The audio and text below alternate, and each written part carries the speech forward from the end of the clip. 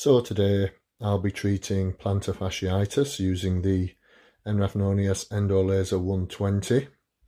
If we look at the menu here, we'll come into the clinical protocols. You see the very last clinical protocol is plantar fasciitis. I'm going to select that.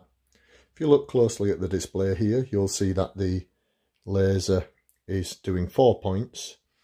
That's because this is a cluster probe, each point giving 1 centimetre squared. We're getting joules per point of 4, so that's 4 joules per centimetre squared. This would be in line with the WALT guidelines, which suggest 4 joules minimum per centimetre squared. That means we're going to get overall joules across the 4 laser diodes of 16, so 4 times 4.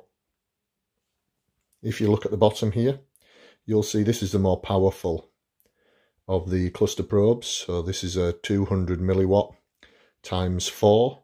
So it's going to take 20 seconds to give the total output of 16 joules. So 20 seconds to give 4 joules per point. A common thing to do on the larger probe actually is to turn it down at this point to 100 milliwatts. And you'll see at 100 milliwatts, the treatment time has doubled to 40 seconds. Once we've selected our treatment parameters, we press OK. And now the laser is ready to begin the treatment. The actual on-off for the laser is on the probe itself, so we'll come back to that in a moment. Seen from the perspective of the treatment, we're going to do 1 spot, 2 spots, 3 spots onto the plantar fascia. We'll start here, press the button, and you'll see now that the light changes to orange. This denotes that the laser is active, and we'll do this treatment across the whole of the plantar fascia. If you were using a smaller laser probe, you would have to do more spots.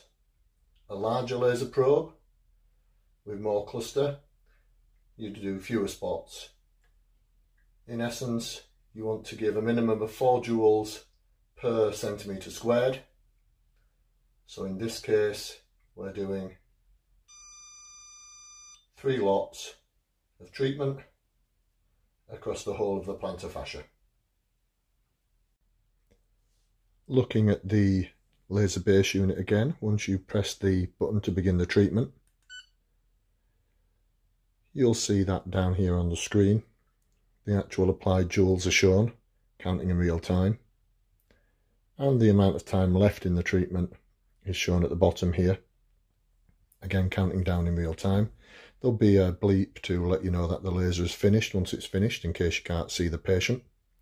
It's not uncommon to do multiple points on the plantar fascia if the area that's affected is larger than the treatment head. Generally, you go for 1 treatment head per size of area, although you could do more. You'll see now once it gets to 0, you get the warning sound to say that the treatment is finished. If you were going to do more than 1 point at this stage now, we would press the milliwatts button at the bottom, select a dosage again, so I've gone for 100 milliwatts again. You'll see here we've got 16 joules applied. That's because I've already applied 16 joules in this session.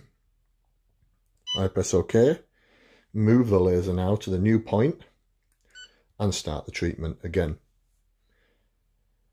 If the affected area of the plantar fascia is only 1 spot, this is fairly common where people would refer to having symptoms of an inferior bone spur, although they are not actually bone. But if you've got symptoms just at that 1 spot, people often refer to it as the origin of the plantar fascia, then you might just want to treat that 1 spot, and you might use a single laser rather than a cluster probe.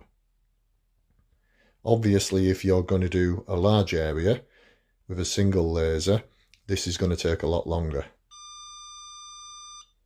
With a cluster probe, this will be a lot quicker. In this situation, because the area's the whole of the plantar fascia, we're going to be doing at least 3 treatments. So we'll come back in again, select a dosage again, you'll see now the applied dose is 32 joules, but that's across the whole area that we've treated.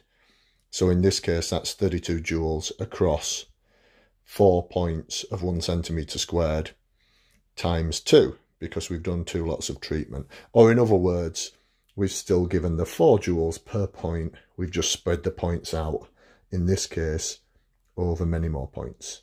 And we'll continue on now and do the last part of the treatment.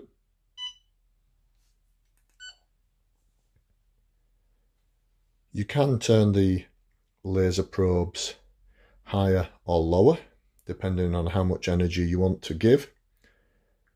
If you decide to go higher, you have to remember that there will be a chance of overdosing. So if you overdose the area, it's likely you'll get inhibition of the tissues rather than stimulation of the tissues. Sometimes in the plantar fascia, that wouldn't be the worst thing. You'd end up with inhibition of the pain, although you probably wouldn't get much healing to the area.